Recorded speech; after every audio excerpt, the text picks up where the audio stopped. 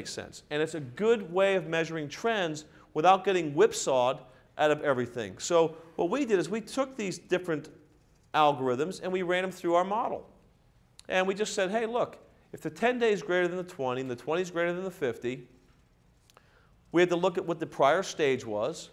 And if closing prices then closed out or above what these breakout periods were, we can decide what stage was it in. Was it in late stage 1 or was it in early stage 2? But ultimately, anything on the left side of the algorithm is a viable part of the algorithm, which supports the rule you always buy stage 2, always. Even if you don't pick the perfect bottom, because no one's that good. And what we're going to do is we're going to show you how we do that. And ultimately, if the market fails and the market really doesn't close above certain levels, we start to say, okay, we're already in stage 2. Or maybe we're still in stage 1. But anything that happens like we just showed, the 10, 20, 50 relationship, is either late stage 1 or early stage 2. And if we're wrong, I'm going to show you exactly where you're wrong, where you can get out quickly.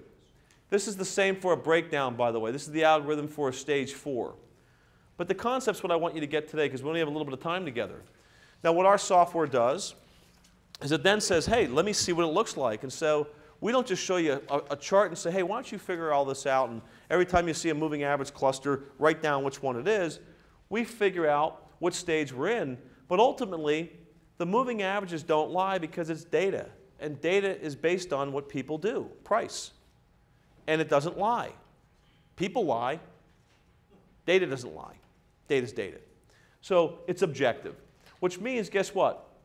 On this 2-3 pullback along the trend line, that's a viable pullback. If the market ultimately broke down, you know, traditional technical analysis would say, hey, if we made a lower low here, meaning that if this 2-3 level broke the prior low, this is important. So if this 2-3 in price only, not the moving average, but price only, broke down the prior low, what should you always do? You should sell. You should execute your stops. Isn't that what, that's what traditional technical analysis would tell you? I say it's wrong. Because the moving averages help to smooth out that raw, jagged edge of volatility where you could have a down day. And that down day may not be enough to move the ultimate moving average lower. So what do most people get caught up in active trading? What really is the biggest nemesis to people that trade a little bit more actively? Overtrading is one of them, no question about it. And the other one, that's a big one, by the way, whoever said that. And what's the other one? Whipsaw. Yeah, whipsaw. How many here that trades actively enough would say that whipsaw is just like one of their most unfavorite things that happens? Show of hands. Yeah. How many times have you been in the right position only to get stopped out and it ultimately goes your way in the direction that you ultimately traded? Whipsaw. Whipsaw. I hate whipsaw. Whipsaw gets me all the time, or at least it used to, because I'm thinking, okay, should I be disciplined and follow my stop? Or should I have what? Conviction. It's a thin line. Well, we believe that the moving average cluster moves that away from you and says, I don't have to decide. That's subjective, and the market really doesn't care about your opinion, by the way. Now, I'm not running for mayor up here, so I'm going to call it the way it is, okay? It doesn't. The market doesn't care about our opinion, does it? No. It's always right. So I want to be objective. An objective says, even if I had a 2-3 breakdown and it broke the prior price level, which this one did on the lows, if you could look at it close, it actually pierced the prior low, it's still buyable. So while most people, most amateurs, most of the 80%ers that are losing their money are getting stopped out, guess what? I'm buying it. I'm still buying it. Or I'm still holding it if I'm already long. So this is very valuable data that forces me to stay within the right stage of the market.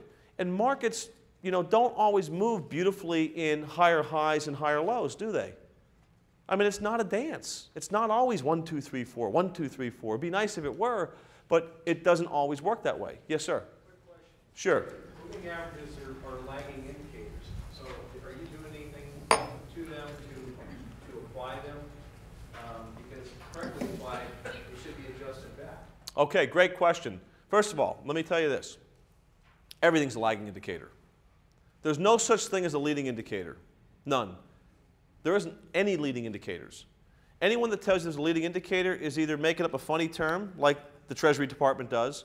They have their inventory, book-to-bill ratios on, let's take semiconductors. You know, their book-to-bill ratios measure inventories and, hey, how many orders do you have booked versus how many you got billed? And we think, oh, okay, if we can have all these booked orders before we actually bill them out, which is when we send out the equipment, that'd be a good indicator, wouldn't it? Be a leading indicator. Does it work? Doesn't work. A true leading indicator would work, which means it would lead the market. There are no leading indicators. Big myth, okay? Great question. So the truth is, everything is a lagging indicator. So what we do is we take a collection of basic human psychology and we say, price, but let's smooth it out a little bit with some moving average clusters, not just one, but a cluster, 10, 20, and 50 days. Then we put a weighted volume criteria in this thing. So we measure the amount of volume that moves the moving average in relation to price. Then we also measure the velocity. How quickly does it happen? And finally, we measured on multiple time frames so we know which way we want to trade, whether we want to be long-term or a day trader. So you're not adjusting the average 4 times? We're not adjusting the average 4 times, no. We're adjusting only how much of that average gets factored in based on volume and velocity. And I'm going to show you in a few more slides where we bring in one more measure, the stochastic, but our own little way of doing it. So basically, we take 5 criteria and we put them into our formula, and if it doesn't meet the criteria, we just toss it. We just say, I don't want to know about it, don't show it to me, and it just gets thrown right out of the system. So ultimately, what this is, though, is the concept, because, see, what I want you to think about more than anything else, and you can tell what my talk's about, is the logic behind it, not some literal magic formula that you just plug into your system and say, go get them, baby, because it doesn't work. And your own common sense tells you you know that doesn't work. You have to understand what really is the market being measured by. And what we can see here as an example is a tremendous amount of noise up here in stage 3, but stage 3 really isn't stage 3 doesn't turn to stage 4 till ultimately the market really breaks down. And a lot of people look at this and say, man, I want to sell up here, or I want to get short up here. The truth is, the smart trader is getting short down in here, not at the highs.